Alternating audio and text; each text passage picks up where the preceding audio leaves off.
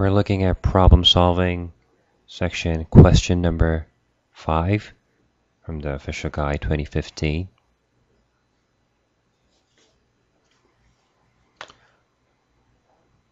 Now we need to find out the numbers, the prime numbers that are greater than 60 but less than 70. So there are only two prime numbers between these two. That is 61 and 67. All the rest are not prime numbers. For example, 62 is not a prime number.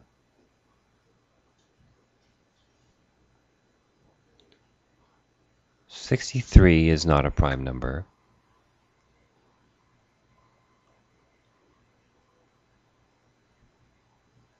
"64" is also not a prime number.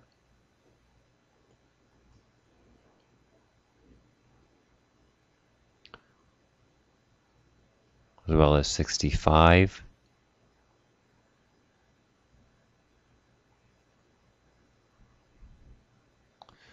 66,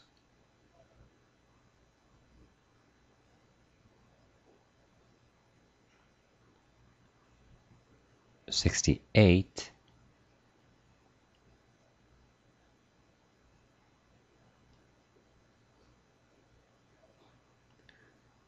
and 69. All these numbers are not prime. So if we get the sum of 61 and 67, 61 plus 67 equals 128. So the right answer is choice B.